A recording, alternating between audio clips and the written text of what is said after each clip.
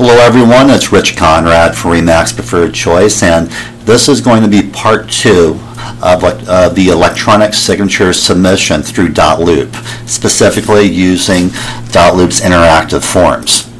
So first thing I'm going to do is go into the DotLoop account, and I'm going to choose this test account 44444 West Bethany.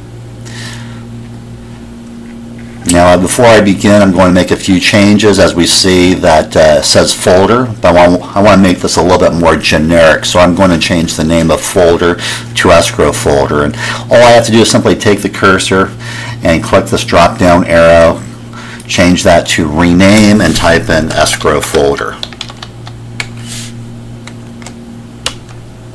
Okay, now I'm going to go into our interactive forms, and you're going to find DotLoop's interactive forms in the template button right here. So if you click on the template button, we'll go directly to the electronic forms. So we click on that, and now we click on documents.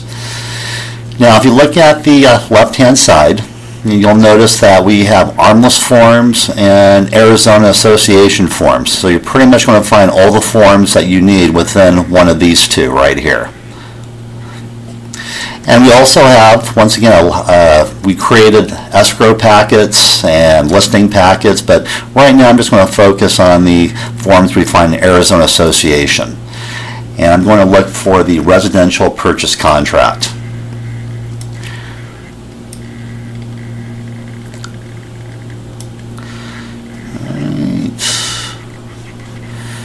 And here we go. Alright, so now if I want to add the purchase contract into the transaction we created, that was the 44444 West Bethany, all we need to do is simply click on whatever form we want to use, and then we scroll back up to the top and click on copy to. Now we always use the default, which is copy as .loop document, and we're going to click to loop, or meaning to the transaction we created. And we type in the property address in the search field, and there we go. And I'm going to click on the property address, and the escrow folder is already checked. Now if we create numerous folders, so let's say if we had an escrow folder, we had a listing folder, or a private document folder, then we would actually, in that case right there, we'd have to choose which folder we want to send that document to. But in this case there's only one folder, so the default would be that one folder. And now I'm going to click on copy. Now we're going to go into the transactions because we're still in the template folder. So to go into the transactions, we're going to choose this the loop button. So just check that. And now I'm going to go back into the transaction. And as you see, we have the residential resale purchase contract. So now I'm going to click on the document. And now we have an assigned field dialog box, and this is where we choose, we inform DotLoop who all the participants are, who the buyers are, who the sellers are, who the buying agent, listing agent may be. What I'm going to do, I'm only going to click on I'm only going to work with the buyer one, so I'm going to click select person and add person, and I'm going to type in my name.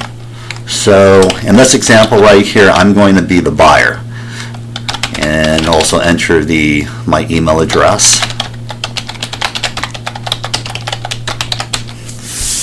And then we click on assign. Alright, now it says field assignment successful, Remax Preferred Choice, buyer Rich Conrad. And if we scroll down through the purchase contract, you'll see right here how RC Rich Conrad has been assigned as a buyer. So now DotLoop knows who the buyers are. And we just simply fill out, because this is an interactive form, we're able now to just simply fill out all the fields in the purchase contract. Rich Conrad.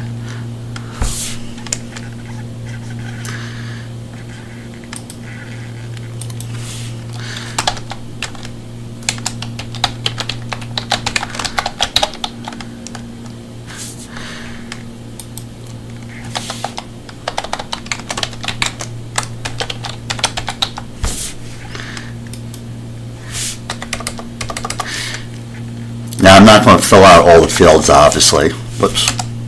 Let me change that real fast. 100,000, and I'll say earnest money $500 and close of escrow. We're just going to say June 30th. All right. Now, obviously, if this was a true contract, you would have filled out all the fields. And at that point, after everything is filled out, you click on Save and Share.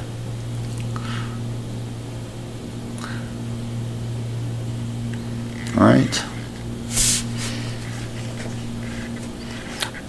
My name was actually entered twice because DotLoop remembered me from a prior transaction, so I'm going to actually take out the first one. Now, if you wanted to enter any note, and this is where you place the note, and then whomever you send this the purchase contract to, they'll receive an email with your message. So now I'm going to click Share, or Share is another word for email. And it says this document has been shared, waiting on others. So now I'm going to go into my email, and we're going to wait for this transaction.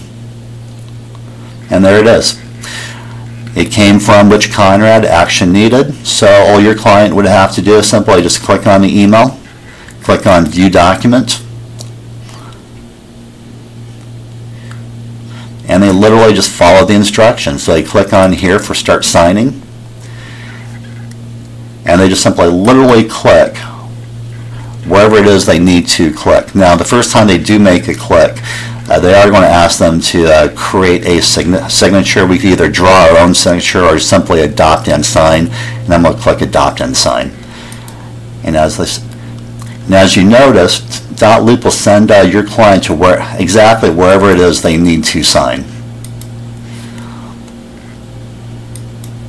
Also, if you pay attention right up here, you notice this has 5 of 14 fields completed, and every time we check on a box, it's going to go to the next number.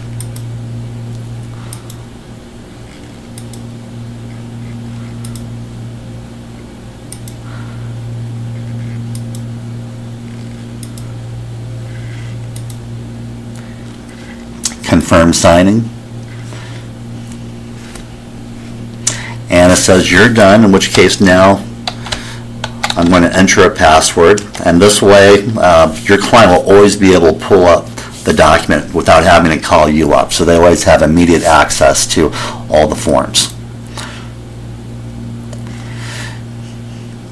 Now, the reason why you see Rich Conrad and RE/MAX Preferred Choice is because I'm also an administrator. Whoever you send your files to would not see RE/MAX Preferred Choice. So I'm going to click Rich Conrad, select, and we're done. All right. Now, at this point, you should receive an email back saying that the purchase contract has been filled out. And I'm going to go back into DotLoop and click on Back. And you notice now it says signed. So whereas previously when we first sent the document it said waiting, now it says signed. And I'm just going to click on the transaction. And that way you'll see that we have all the signatures and all the initials.